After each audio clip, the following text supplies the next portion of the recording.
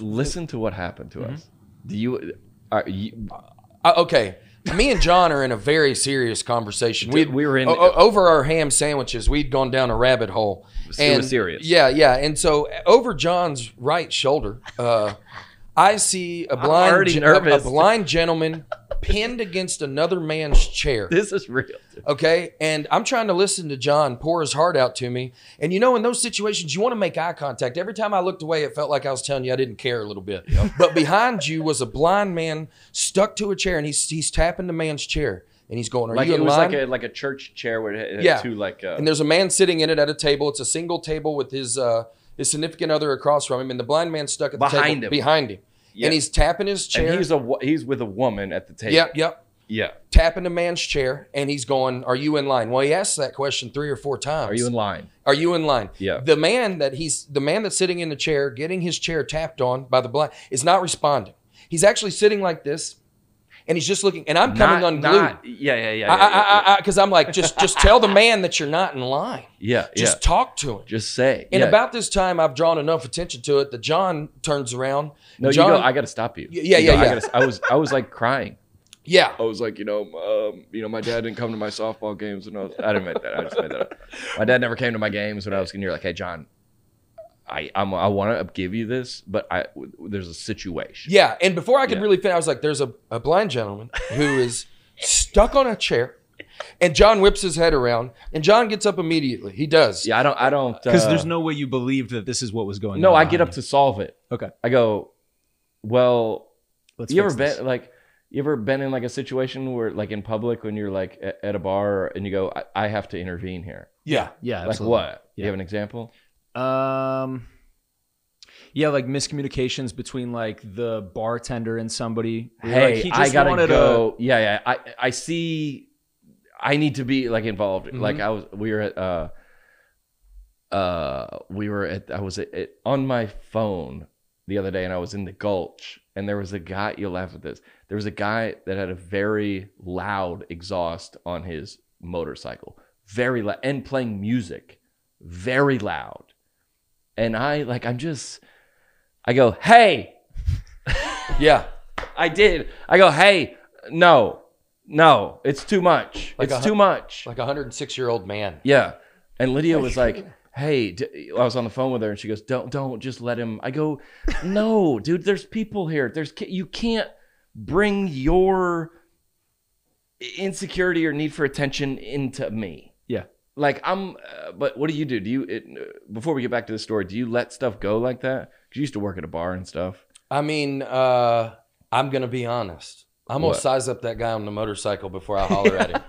Okay. Like, you're pretty brazen to just turn around. I go, "Hey, this guy's got Hell's Angels on his neck," and you're like, "That's it." I mean, I'm going to look at him. If I think he's like an uncle or a pawpaw and he's got like sandals on, I'm going to step out and go, "Hey, Bubba, we're going to draw the line." But if he's got enough neck tattoos, I'm going to let him listen to the Charlie Daniels band as loud as he wants. I got like Tivas and hair gel. And he's like, "Oh, I can't listen to this?" Yeah. You know what?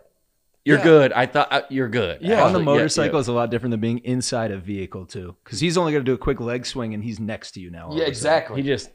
And I've always hated to pick on somebody your own size. Yeah. Never. Look how big I am. You size it up first. I want you smaller. Yeah. I just don't like I was telling somebody this story. We were down on Broadway on the walking bridge. Yeah. And there was a guy down below there. I was with my 2 buddies and his kids. And there was a guy down there that was sitting down by the water, and he was naked. All the way naked. And we couldn't see. It was kind of a long way away. And the kids, we kind of just went the other way, and we kind of just walked, and we went on our way. And then the kids, they got in the Uber, and they all went to the airport. They had to go home. And I go, "I'm going to go back down there. What's going on?" And I went back down there, and the guy, and I don't know if you guys are going to be with me or not. I called the cops. You can't do that. I have questions. I mean, dude, everybody's not. You're not gonna go to yourself. Oh, the camera's not on you today, dude. It was just on me. Oh yeah, I got one. All right, what? Was he homeless? That doesn't matter. I believe so. Okay. But like one time, this is too much information, but I lived with a family and there was a domestic issue between I was staying at I was living with them. I was 25. Like a host family type. Let's just say they were having a domestic issue physically.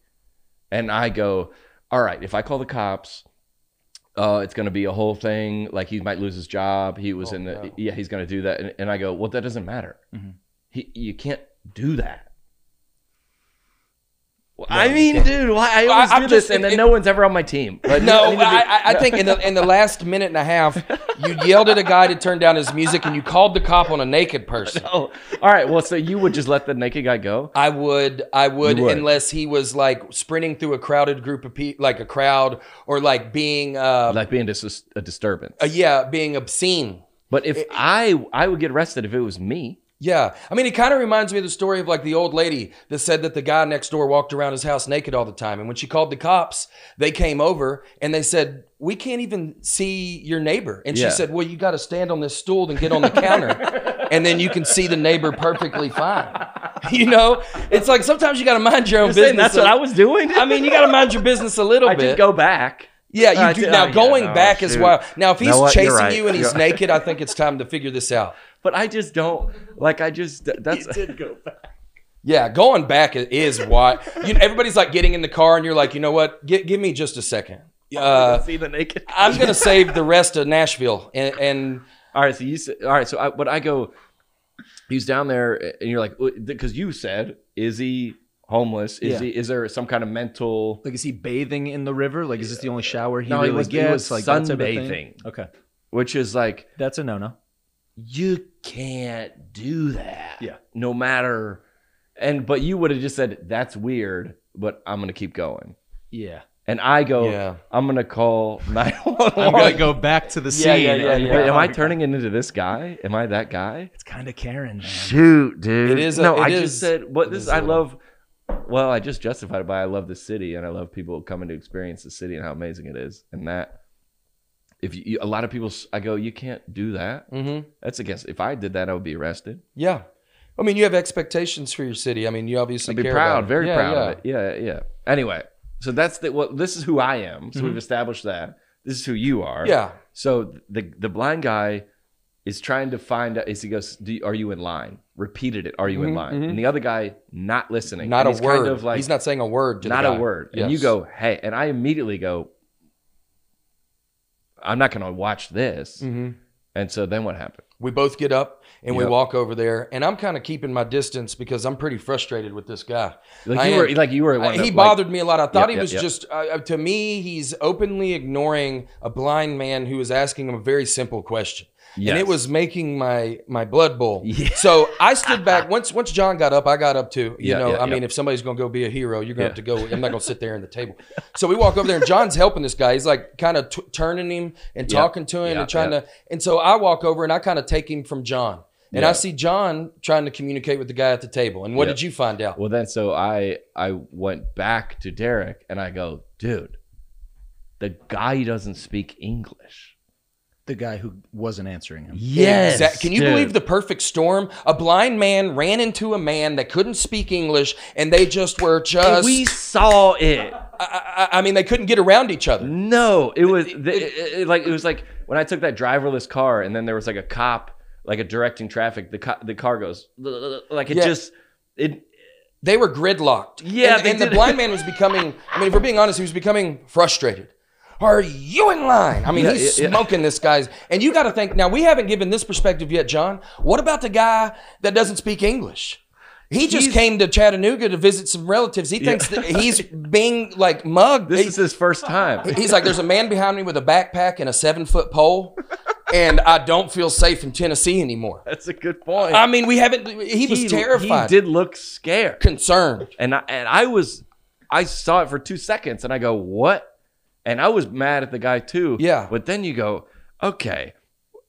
Now it's like this. It's like, would that be universal? Because I guess he never saw the guy. Because I think, was he wearing glasses? Well, who are we talking about not seeing who? Okay. All right. I'm just saying. Don't laugh at that. That's confusing in this situation. Yeah. The guy that didn't speak English.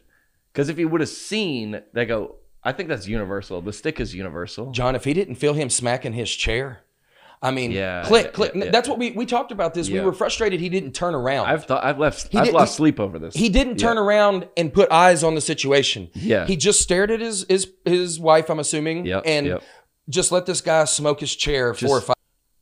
Good question. That's what Alex is like. If you, let's say I'm the kind of guy, again, dang it, I feel like I'm not the good guy here. I did help. But if we go to like a restaurant where like we all order drinks, I'm going to give it, if the drink, I'm going to go, what do you have? Jack and Coke? I'm going to the bar and I'll get them and bring it back. And y'all, I just take it into my own hands very quickly. I've watched you do it. You're really good at it. Very quickly, like very I go, proactive. I'm in charge. Not I'm in charge, but like I'll take charge. Yeah, so how long, but I got buddies that like, we talk, like no matter what they bring to the, what order, if it's wrong, if it's, I got a side of fries, they just go, I'll take it. Yeah. And they cut in line at the merge. They merge very first. They just don't want to. They don't want to rock the boat. Anything. You were about to ask the real question though, which is, are you in line universal? Are you in line? Are you in line? I walk in. I go, you in line? Yeah. Yeah. Are you in line? He's talking about. So he should have turned around. Is what I'm saying. He didn't speak English. That doesn't have anything. While you're standing in line is pretty. Yeah, you know what I mean? That's everybody. If I go to Argentina and you smack my chair enough, I'm gonna turn around. Look at who's smacking my chair.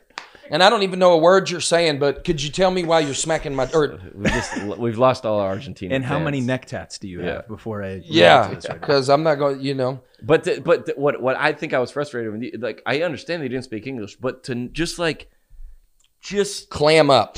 I don't want any part of this. Mm-hmm. There's a lot going on right here. Right here. I'm just gonna like a turtle. Just That's your plan. I mean, it was just as I agree. I mean, that's not the way to handle that. Listen. I'm not like the most relationally like equipped guy, but like as a woman, don't you want to be with a guy that's like, I got it? Yeah, I think. Do you? I mean, you want to be with somebody that turns around, or like, hey, go handle that. So the guy, we got up, solved it, and then the guy was he came over towards our table, and he was like, he started talking to us, and he got kind of lost again around our table. He got lost, and he was kind of going towards the wall. Mm-hmm. This is the blind guy. Yeah. Okay. And he was going. What was he saying? Like just asking questions. What'd you eat for lunch today? He goes, was Earl here? Yeah, was Earl here? And I told him I befriended a guy in college. He was blind and he was in one of my classrooms. And sometimes when he would get a little lost, he would start talking. And they want you to talk back just to get so we can get some bounce back. Yeah. And it's to them maybe it's a little awkward, so they're just trying to keep conversation. Yeah. But yeah, then he ended up getting it figured out. We had also gathered that by what he was saying that he comes a regular. There. Yeah. Or he knows. He goes, did you talk to? He knows somebody in there. The pork and cheese or whatever. The name of the. Yeah, I said I got the ooey gooey. Yeah. I was like, okay. So he is now. The situation has been dissolved. Yeah, that's right. The guy from whatever country. I wish we knew his country so we could make jokes about him. But I said Argentina, and I thought that was pretty. That's a great country. Dude, Argentina. Yeah, they have phone parties and avocados. I think. Then, what happened next? Remind me. The white woman. Oh yeah, she came over. Of course she did. Yeah, okay. Of course she did. So, but this is we've had this conversation literally every week. Is like, I'm gonna go this far. Someone else is gonna go this far. Someone else is gonna go this far with the vaccine or with any possible. Like, I'm here. I'm only going to here. Everybody's like, I'll go to here. And so we were like, that was enough for me. Yeah. Some people wouldn't call the cops on the naked guy. Can that be the title of this podcast? Yeah. No, yeah. Just kidding. No. Some people would. I go. I'm calling the cops. Yeah. But then but I'm not going to stand around. And the text I got from 911 is like, you need to stay at the scene and wait. And I was like, well, I'm not doing that. They text you back? Yeah. 911 did. So you called them and then they returned it. I was like, you up? No, I don't know. They have my phone information from my cell phone. Cool. Or from I don't know. They track you somehow. We're all against the government tracking us, but in this emergency, we're like, why don't you come get us? Right. That's exactly right. All right. So then to me, I was like, we've done enough here. Mm-hmm. And then she came over and was like, "Can I?" and like took him by the arm. Yeah, yeah. And I was like, I spent enough time around like uncomfortable. I was like, no, he's fine. Yeah. Now you're uncomfortable. Exactly. She was uncomfortable and wanted to be like the hero, and I thought I had gone, but that way I thought that was too far. That was disrespectful to him. Yeah. But what about with the music? Do you think that was a nuisance to everybody, or were you uncomfortable? You know what? I don't like these kind of questions because then I have to say that I might not have been correct. Yeah. No, I mean, I think I go, you're hey, right. I think you're right. No. Yeah. And he was like, what? Yeah. But I guess no one else said, hey, no. Did other people applaud you? Nobody probably hear. Anybody give you like a nice, man, thanks for doing that? I'm trying to think if that has happened before when I stand up and be like, enough. And everybody goes, thank you. Like if the guy's cutting in line and they go, no. Everybody else wanted to, but they didn't have. That's what I think in every situation. That is like everybody else wants to say something, I'm going to do it. Right? Mm-hmm. But it's probably not true.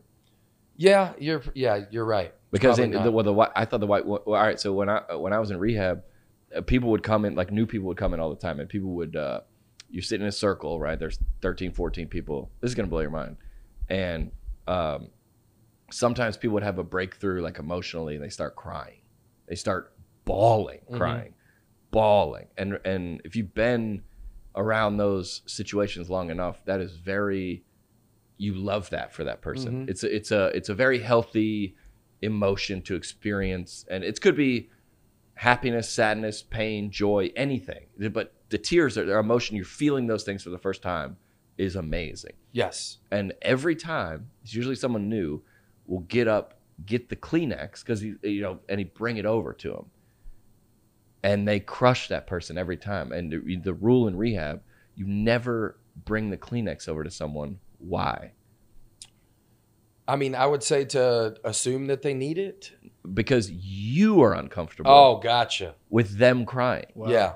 And I go, and that's what I feel like that white woman was doing. Now, the situation was fine. And to someone experience that level of emotion and the cleanse of a feeling the pain of I agree. Maybe a childhood event that you need to let them do that. Because bringing them that is going to distract them and pull them out of that. Yeah, moment. and it's going to be like, I go, hey, button this up. Right. What you're doing is very therapeutic, but I am sitting across the room. I am uncomfortable by you doing this.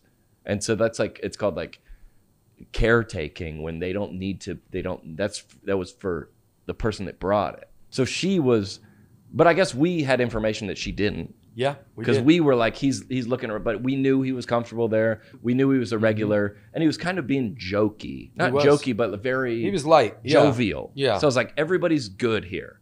We can go about eating, and he can kind of. I'm guessing if you're blind, that's just part of the deal. Kind of figuring your way, and you're running into a wall. It's not uncomfortable for him. Yes. For her, it was. I agree. And she literally grabbed him by the hand like an infant and walked him. Yeah. I think out, but he didn't even want to go out. Yeah, he didn't seem like he was in a rush to get out of there, but she walked him all the way to the door.